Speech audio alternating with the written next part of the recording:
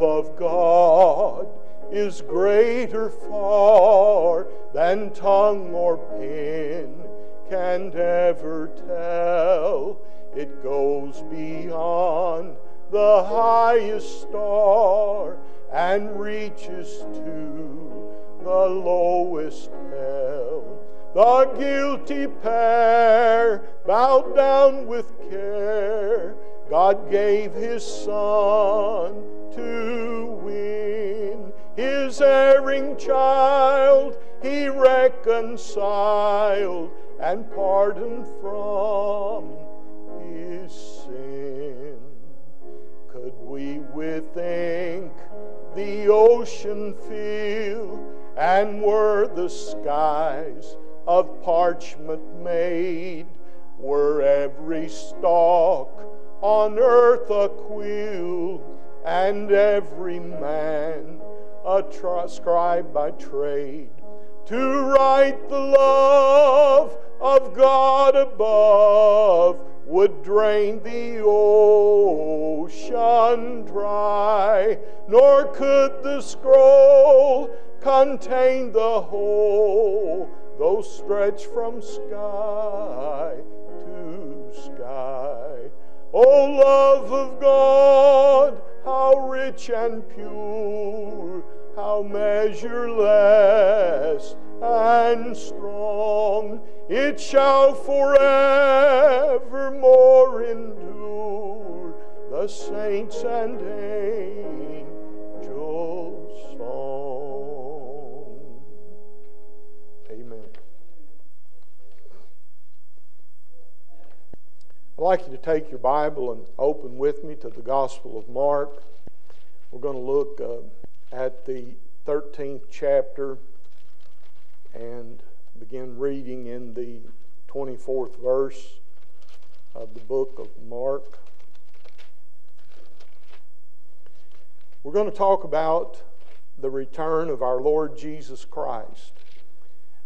I had a conversation with a particular person that was asking questions about the coming of the Lord, and she was asking questions about the Antichrist and a lot of different subjects. And so I tried to give her an answer and ask her to go back and hear some of the sermons we have recorded on the second coming of Christ, exposition of Revelation, and the book of Daniel. But today in Mark 13, we're going to talk about some of the practical applications dealing with the return of the Lord Jesus. Let me say unequivocally that I believe, as much as I understand and know with my heart, that the Lord Jesus Christ is coming again.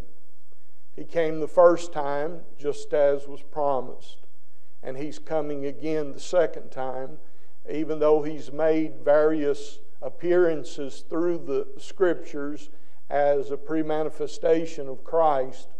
But He's going to come in glory and power, and He's going to destroy this world as we know it, and He's going to receive His people to Himself. Here in Mark chapter 13, the Bible tells us, beginning in verse number 24, these particular words. It says, "But in those days, after that tribulation, the sun shall be darkened, and the moon shall not give her light, and the stars of heaven shall fall, and the powers that are in heaven shall be shaken. And then shall they see the Son of Man coming in the clouds with great power and glory." Now, there are a number of reasons why I cannot be a preterist who believes that all of Matthew 24 and Mark 13 is history, because there are applications that are made here to things that have not happened yet. There are many things that have been fulfilled in history in 70 A.D., but these things such as, "Then shall they see the Son of Man coming in the clouds with great power and glory." We know that He manifested Himself on the Mount of Transfiguration, and there was Moses and Elijah, but that's not referring to the depth of what this passage is referring to. And it says, "Then shall He send His angels, and shall gather together His elect from the four winds, from the uttermost part of the earth to the uttermost part of heaven." So all of the saved, the elect, from those who are on earth and those who are in heaven, who've already been upon this earth and have died and gone to be with the Lord, are going to be reunited. And He tells us they'll be gathered from the four winds, or north, east, south, and west. "Now learn a parable of the fig tree. When her branch is yet tender, and putteth forth the leaves, you know that summer's near." Here's an application with the plants and fruits that they had there in the Middle East, and the fig tree was one that they had great use for, and it was a fruit to eat, and they would notice how it would grow and produce fruit. And He said, you know, you understand about all of those things. "So ye in like manner, when you shall see these things come to pass, know that it is nigh, even at the doors. Verily I say unto you, that this generation shall not pass till all these things be done." And in that generation that lived during the time of Christ, they saw many miracles. They saw many great and wondrous things that the Lord Jesus Christ performed while He was upon the earth. And He says, "And heaven and earth shall pass away, but my words shall not pass away. But of that day and that hour knoweth no man." That day and that hour, meaning when the Lord Jesus returns, only the Father, as far as the Scripture tells us, knows when that time will come. No, not the angels which are in heaven, neither the Son, but the Father. "Take ye heed, watch and pray, for ye know not when the time is. For the Son of Man is as a man taking a far journey, who left his house and gave authority to his servants, and every man his work, and commanded the porter to watch. Watch ye therefore, for you know not when the master of the house cometh, at even, or at midnight, or the cock crowing, or in the morning, lest coming suddenly He find you sleeping. And what I say unto you, I say unto all, watch." Dear Father, please bless Your Word. Help me, Lord, to be able to be a blessing. I understand that there's nothing new under the sun, and someone has preached messages like this many times. But Lord, You tell us that we need to hear sermons on the coming of Christ. We need to read it in our Bible, because it keeps us watching, it keeps us alert, and it gives us hope for the glorious return of our Savior. And Lord, we know that people should be ready. And if there's someone here in our number that's not ready, my prayer is that the Holy Spirit will deal with their heart and bring conviction to their soul and grant to them repentance and faith so that they might be saved. I pray Your blessings now upon the sick. In Jesus' name, amen. The Lord Jesus is coming again. He's coming personally, and He's coming visibly. The angel told the disciples in the book of Acts that this same Jesus that you see taken from you shall so come again in like manner as you saw Him go. So He's coming again. It will be personal, it will be physical, and He will return with power and glory. He will come back to consummate His redemptive mission and to establish His eternal kingdom. Christians and Bible-believing people may disagree on different details surrounding the end times, but on this we can agree. Jesus is coming again. And as we explore this passage in Mark 13 and other passages like that, let me remind ourselves that the primary purpose of the Bible's teaching on the coming of Christ is not to just satisfy curiosity, but rather it is to reveal how we ought to live in the light of the future events and the coming of our Lord. As we read through Mark 13, we saw the exhortation continually. Be alert, watch out, be on guard, be awake. Especially the final verse of the chapter, Jesus said that what I say unto you, I say to all, or to everyone. Watch, be ready, be prepared. And the Greek word translated to stay alert or awake or watch is the last word of the chapter. And Jesus' final word on the subject, it is the emphasis lying in Mark 13. The theme of Scripture reminds us that Christ is coming, and the Scriptures are not silent on how to be prepared. Amen. Number one, I would say in light of what we've just read from this beautiful passage, that we should live in the light of His first coming. There was a time, some 2,000 years ago, when the Lord Jesus Christ was born of a virgin. He was sinless, spotless Son of God, God in flesh, who came to this world, lived a perfect life, never committed one sin, tempted in all points as we are, yet without sin. He was nailed to a cross. He could have stopped it had He wanted, but He surrendered Himself. He was nailed to the tree. After He died, He was placed in a borrowed tomb, and on the third day He arose from the dead. He was seen by many, many witnesses, and history makes it clear that this is not a theory, this is not a fairy tale, this was real. And it is so real that it ought to excite us to no end, to know that our Lord is coming.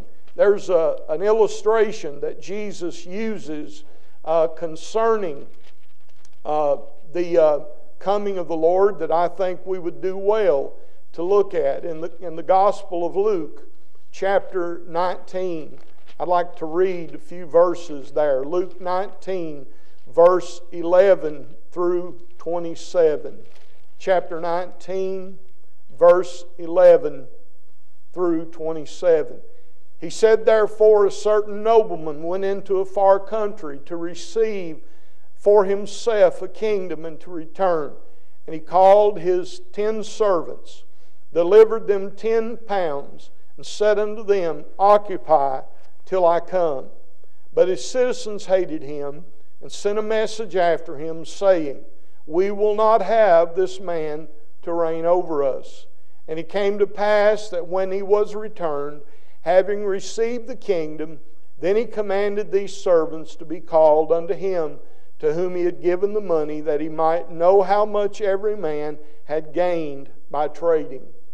Then came the first, saying, Lord, thy pound hath gained 10 pounds. And he said unto him, Well, thou good servant, because thou hast been faithful in a very little, have thou authority over 10 cities. The second came, saying, Lord, thy pound hath gained 5 pounds. He said likewise to him, Be thou also over 5 cities. And another came, saying, Lord, behold, here is the pound, which I have kept laid up in a napkin. For I feared thee, because thou art an austere man. Thou takest up that thou layest not down. Now, the Lord is serious and honest, but He's not mean or unjust, which this man seems to imply. And He says, And reapest thou didst not sow. Reapest that thou didst not sow. And He said unto him, Out of thine own mouth will I judge thee, thou wicked servant. Thou knowest that I was an austere man, taking up that I laid not down, and reaping that I did not sow. Wherefore then gavest not thou my money into the bank, that at my coming I might have required mine own with usury. Now, for the purpose of just giving this man an argument, it seems that he agrees with him to a certain point. And he says, if I had been that way, why had you not used what you had to be faithful in the things that I had given to you? All of us as God's people have been given certain gifts and qualities that we can use for the honor of God. We're all different. We have different abilities, but each of us are unique, and God wants each of us to use our lives and our talents and whatever we may possess to give Him glory and to share the gospel and to live a life pleasing to our Lord Jesus Christ. And so the Lord says unto the man in verse 25, they said unto him, Lord, he hath 10 pounds. For I say unto you that unto every one which hath shall be given, and from him that hath not, even that he hath shall be taken away from him. But those mine enemies which would not that I should reign over them, bring hither and slay them before me. So this is a very serious parable that Jesus uses to explain that we're accountable and we're responsible to live our lives. Even though we're saved by grace, we're kept by grace, we ought to live our lives all the more faithfully to honor the Lord and to make His name known among our family and our children and the generations to come, that the Lord is good and the Lord is great and the Lord will save those who come to Him. So we ought to live with the light of His first coming in a way that honors God. We also see that it's a mistake for people to waste their lives thinking that, well, I'm saved, so I'll just wait around and not do anything and not show my appreciation to God. That is certainly not the way to live. And those who profess Christ as Lord should live according to their profession. I don't know how many hundreds of people that I have known down through the years of my salvation since 1978. And there have been some that I've seen saved who have grown and produced great fruit. And then there are others that never darken the house of God, never read their Bible. They live like the world. They talk like the world. Their life has not changed. And it certainly brings into question whether or not their lives were ever saved, their souls were ever saved in the beginning. The Bible tells us that if it were possible, that even the very elect can be deceived. Mark 13 warns us about that. We won't go and read that. I'm sure you've heard it read before. In Mark 13, 5 through 22, he talks about how that if it were possible, the very elect could be deceived. But because you have the Spirit of God in your heart, you're led by truth. And the Bible warns us in 2 Thessalonians 2 to not let anybody deceive you in any way. I've had people tell me that there is no salvation, that there is no God. Just a couple days after I was saved, an engineer who was one of my best friends, and I'd known him for a long time, when he heard I became a Christian, he made it a point to bring me in his house, and he preached to me that there was no God, that all of it was a man's imagination, and that all I was doing was following some foolish fairy tale. And I didn't say nothing because I was very young in the faith, but that man really had a big impact on me. And for a few days, I felt so discouraged. But the Spirit of God kept working in my heart. And even though He tried to lead me astray, the Lord Jesus caused me to walk in His ways and turn from that doubt and those lies. We must discern The Bible also reminds us that we must be discerning in these times. Twice, Mark 13 warned His disciples, don't be led astray by false claims, for there will be many who will say, I am Christ, and lo, here is Christ. But do not be deceived, because these are false prophets. Paul warned, saying that when Jesus, His coming approaches and will be gathered to Him, let no one deceive you in any way. So the Scripture is consistent in telling us that we ought to pray about everything. And not everybody who tells you they're a Christian are truly Christians. And not everybody who says they're saved know the Bible. The devil is a great architect in deceiving people. I saw a man on YouTube who told some of the biggest lies I've ever heard in my life. He's a Baptist preacher. He's an Oriental guy. And I couldn't believe some of the things he was trying to teach. They were just lie after lie after lie. And there were people in the congregation going, amen, amen, amen. And he was preaching heresy that was so blind and misleading. But you see, people want to hear something tantalizing, something that tickles their ears and causes them to follow after such a man. We need to remember that uncertainties are real. We don't know exactly when the Lord will return. We believe it's very soon. But we are to watch and be alert. And every day we're to live our lives and remind ourselves that today could be the day. And then also don't lose hope. Paul reminded Titus that Jesus' first coming brought salvation and its instructions on how to live a righteous and godly life in this present age. The second coming is our blessed hope. The expectation of His return compels us. Titus wrote in chapter 2, verse 11 and 13. And then we ought to encourage one another. The promise that the Lord will descend from heaven with a shout in 1 Thessalonians 4:16 is followed by a command. Listen, therefore encourage one another with these words. He's coming again. I was on my walker. I was going in the store, and this little lady was all bent over, and she could barely walk. And I went up to her and patted her on the back and asked her if I could pray with her. And she said yes. I prayed with her. And she looked at me and she said, one day I won't be all bent over and crippled. She said, one day I'll have a new body. And that's all that keeps me going. And I thought to myself, Lord, that woman just encouraged my heart.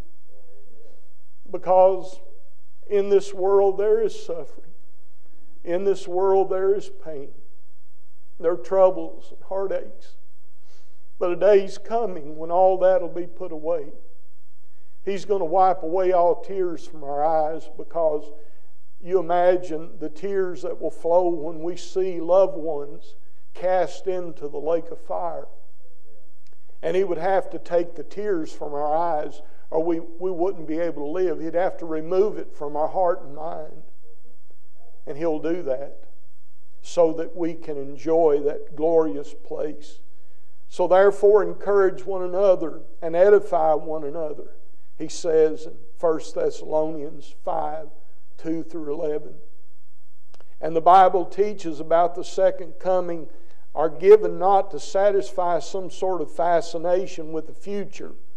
You have all these pastors and preachers that are selling thousands upon thousands of books, and they call themselves prophecy experts, and people flock to that sort of thing. I had a lady contact me on through a text, and she told me she went to a prophecy meeting, and that this man was supposed to be an expert. And I asked her, I said, well, what'd you learn? She said, to tell you the truth, I'm more confused than I've ever been in my life. And I said, I want to tell you something. When you find somebody who claims to be an expert, run just as far away from them as you can. Because most of the time, they're not experts at all. They've just come up with something that they've conceived on their own rather than the Word of God. The fact is, we do not know when our Lord will return. Not even the Son knows. Now, maybe we can know the day and the time by looking at what the Bible says, as it was in the days of Noah, so shall it also be in the coming of the Son of Man. They were eating and they were drinking and marrying and giving in marriage, and there was all sorts of corruptness. We know that every thought of man's heart was evil continually, and we're fastly approaching that. Thank God there still are righteous people who love the Lord and who stand for His Word, and I believe that God takes note of that. Amen. So live today as if the Lord would come back today. If we're not careful, the delay in His return can lead us to complacency. Remember, the Bible says, Peter says that in the last days scoffers shall come. And they'll say, where is His coming? You know, when will the day come? And they'll make up all sorts of things. And we know that from the past that people have lied about it, from the Jehovah's Witnesses and the Mormons and Mary Baker Eddy and different ones and the Seventh-day Adventists. They've all set dates and prophesied He was coming, and He didn't come. And then they lied and said, well, He didn't come physically, but He came spiritually. Tried to explain away their lies. But anybody who tells you they know the day and the hour when He's coming, they're telling you something that the Bible says only the Father knows. And I would also say that looking at the coming of the Lord encourages us to keep on going. That's right. Keep on living your life. Keep on fighting the good fight.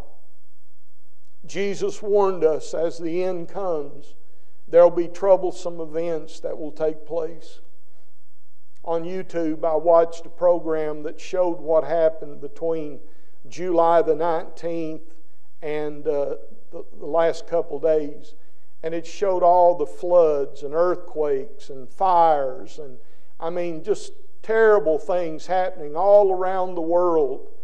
And it reminded me of the fact that with all these things that are occurring, we ought to be reminded and so hopeful that the Lord Jesus is coming soon. So keep on living your life for Him. Mark 13, 7 and 9 tells us that we may even be persecuted, we may suffer great loss, but this should not distract us. Before ascending into heaven, Jesus told the disciples that He wanted them to do His work, and they were to go into all the world, and they were to make disciples, preach the gospel, then baptize them and teach them to observe all things, and lo, I'm with you always, even unto the end of the age. We believe that promise. Amen. That's why we keep on preaching the death, the burial, and the resurrection of our Lord Jesus Christ, and continue to warn the lost that our Savior will come soon. In the book of Acts chapter 1, the Lord said, but you'll receive power when the Holy Ghost has come upon you, and you will be my witnesses in Jerusalem, Judea, Samaria, and to the uttermost parts of the earth, in Acts 1:8. And the very next verse reports that the disciples just stood there looking into the sky, and then the angels appeared and spoke the words to them and told them, why are you standing here gazing into the heaven? This same Jesus shall so come in like manner. So we ought to get busy. When was the last time you shared the gospel with a lost person? When was the last time we earnestly prayed and wept for the lost? When was the last time coming to church you cried from your heart and said, "Oh God, save the lost. Oh God, please"? I remember many years ago when I got saved, my dad was lost, and my mom was lost, my sisters. And I would pray, I'd get by my dad's door, and I'd pray for him while he was in bed, that God would save him. And I would just, my heart was so intent on my dad being saved and my mom. And I remember after witnessing to him, he told me to get out of the house. He didn't want to hear me, didn't want to talk to me. And so I left home for a few days. I came back and I said, "Dad, I only care about you and I love you. That's why I try to talk to you about your soul." And that next Sunday, I saw my dad weeping in the service as the pastor preached the gospel. And he came, he got down on his one leg, he had his leg blown off, and he asked the Lord Jesus to come into his heart. And what a wonderful day it was when my dad was saved, and then my mom was saved, and my sisters. And I saw people get saved, and every time that the Lord saves someone, my heart rejoices. There's nothing that blesses my soul more than to see one of His saints come home. The Lord Jesus is coming, and we need to be looking for that. Don't live in fear. Some people are so full of fear and fright, but we don't have to be afraid. When our Lord comes, He's going to receive us in peace. He said in John 14, when He told the disciples, He said, "Be not troubled. I'm going to leave, but I'm going to come in like manner." And He told them that this same Jesus was going to come again. And He reminded us to continue to serve Him. "Let not our hearts be troubled. You believe in God, believe also in me. In my Father's house are many mansions. If it were not so, I would have told you. And I go to prepare a place for you. And if I go and prepare a place for you, I will come again and receive you unto myself." Paul said in Philippians 1, to go and be with the Lord is far better. He was in a strait between two. And Paul spoke of the imminent return of the Lord Jesus Christ. So don't be full of fear, but anticipate with great joy the coming of the Lord. And I want to close with the final words of the great servant of God, John, when he said in the closing verse of Revelation, "Even so come, Lord Jesus. Even so come." Jesus is coming again. And I pray that you're prepared and ready to meet Him. Heavenly Father, thank you today for your precious word. Thank you for the promises of your coming. Help us to live each day with that in our minds and hearts, knowing that our deliverance will soon come. Father, I pray for your will to be done upon this earth as it is in heaven. And if there be a soul here today that needs the Lord Jesus, may the Holy Spirit lead them to the water of life and the bread of heaven. In Jesus' precious name I pray. Amen. Let's all stand, please. Brother Chapman, Kathy, if you'll come to lead us.